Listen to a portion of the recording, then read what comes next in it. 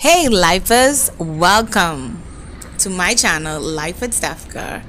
In today's video, we'll be doing a how-to of the 7 must-haves to travel to the beautiful islands of the Bahamas. As you take in the sights of our sun, sand, and seas, I'll give you a quick history about the Bahamas. Our island consists of 700 islands and 2,400 keys. And it is beautiful every inch and every mile. Enjoy this video and I hope it's helpful to you.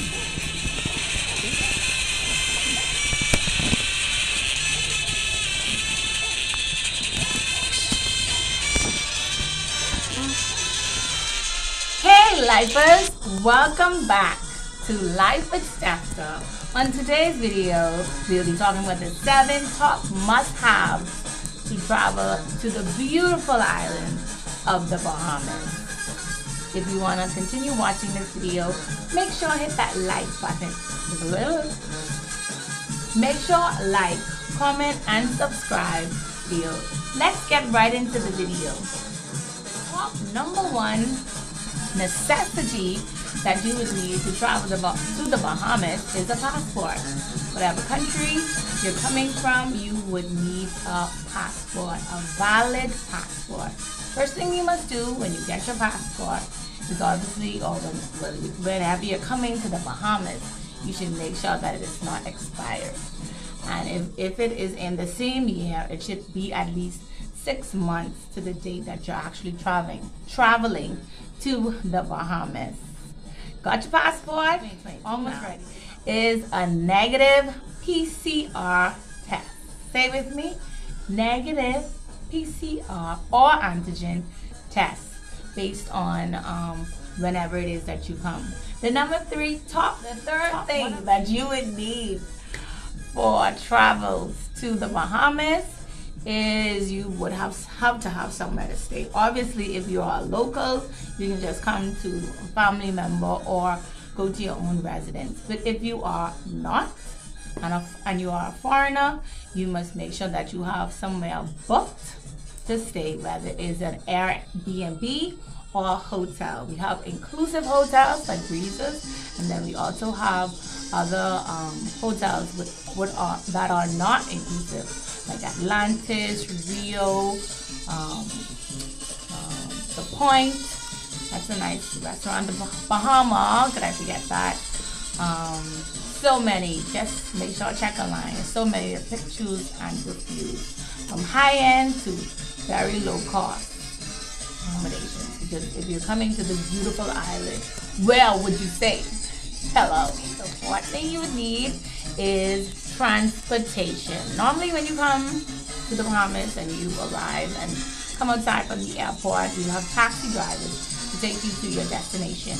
But throughout your stay, wherever you're going, you'd have to either book a taxi driver or you can just ask your hotel or wherever you're staying, Airbnb rental, to set you up with reliable transportation, because you know we don't have Uber or Lyft here in the Bahamas. So you'd have to have some type form of transportation. Yes, and it's not cost effective at all.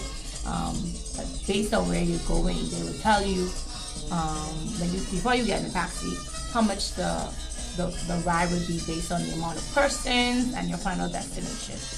Yes. Also, don't forget to wear your mask. Safety. Out of the 7 must-haves that you would need is obviously money.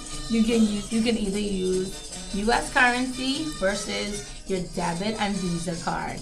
Either one is you are able to use. And I give you an example.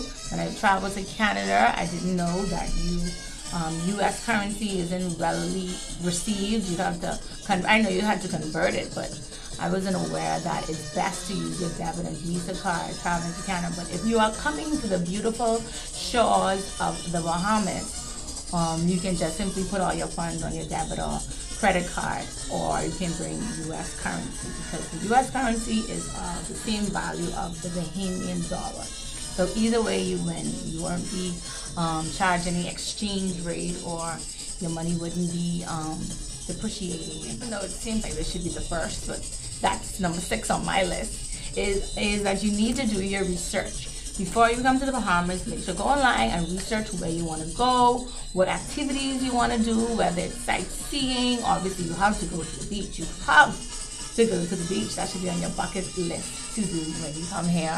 If you want to go AT driving, if you want to go to different forts, different landmarks, ponds, it's so much things that you can do. Parasailing, water sports. Do your research and make sure you have either a reliable guide or someone to navigate where you're going, and either you do your own research and you pay before you come, so you don't have to worry about this fee or that fee. You have everything, you know, sorted out already. That's number 6. We're almost to the 7th top thing that you need to do or need to know before you come to the Bahamas is that you have to taste the Bahamian cuisine. You cannot leave the island without tasting some conch salad, conch fritters, stew conch. Breakfast should be sheep tongue or chicken sauce or stew fish with yellow grits and Johnny bread. Lunch could be cracked chicken, cracked lobster, fish, snapper, anything of that nature. And dinner can be peas and rice with macaroni and coke. Just thinking about it makes me hungry. Coleslaw, potato salad, plantain, snapper as always, boiled fish, so much to choose from. But the first thing you need to do is whenever you're getting these local cuisines or Bahamian cuisines, it's best for you to go to the fish fry. You have so many restaurants and stores you can choose from, and they are all scrumptious. And also don't forget to wear your mask. So those are the top 7 must-haves when traveling to the Bahamas. A quick recap. 1, passport. 2, a negative antigen or PCR test. 3, you need obviously somewhere to stay. If you have a reliable family member or you're local, you can just, hey, sleep with someone on the couch. But if this is your first time, get a nice hotel. 4, reliable transportation. 5, obviously you must have money. Money.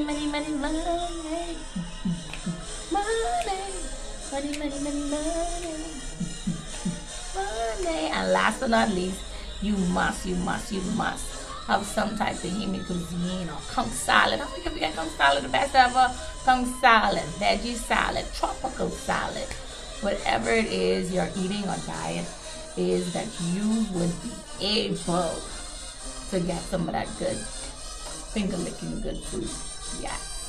And make sure come with a group of friends or family members, or you could even travel by yourself. We are beautiful people and love to accommodate each and every one of you. We love tourists. And as you know, tourism is our #1 industry. So come on down. I hope that this video was helpful to you in terms of listing your #1 top must-haves to traveling to the Bahamas. And don't forget, if you're not coming to Nassau, we have many family islands to go from. Anchor straight to Alpaco, Cat Island, Bimini, Inagua, San Salvador, Crooked Island. All of them are available to you. So do your research. Bimini, and you can Cat Key, and you'll be able to enjoy yourself. Signing off, LifewithStefka. It's been a pleasure. Enjoy the rest of your day, and I hope this video was helpful to you. Peace out. Thanks for watching. Make sure like, comment, and subscribe, and hit that notification bell. See you next time, lifers. Trust in the Lord with all your heart and lean not unto your own understanding. In all your ways acknowledge Him, and He shall direct your path.